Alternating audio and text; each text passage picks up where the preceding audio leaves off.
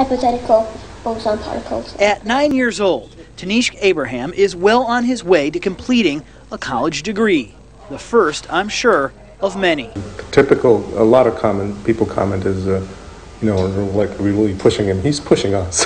People saying, oh, we are pushing, we want all these things. It's not the case.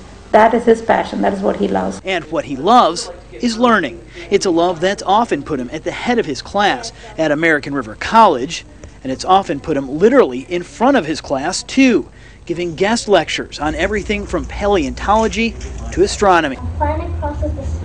Tanishq says his favorite subjects are the sciences. He learned his letters before some kids learn how to talk. At age 4, he was inducted to the Genius Society Mensa.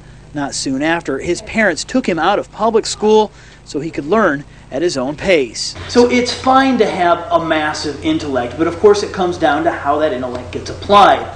And I think he should start right now. I brought my checkbook for you. Would you mind balancing that for me?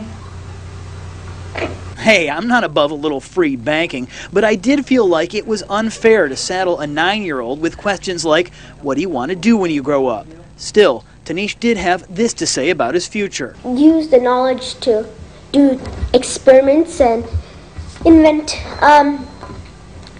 technologies. In the meantime, his parents are struggling to keep up and to keep life for Tanishq and his sister Tiara as normal as possible.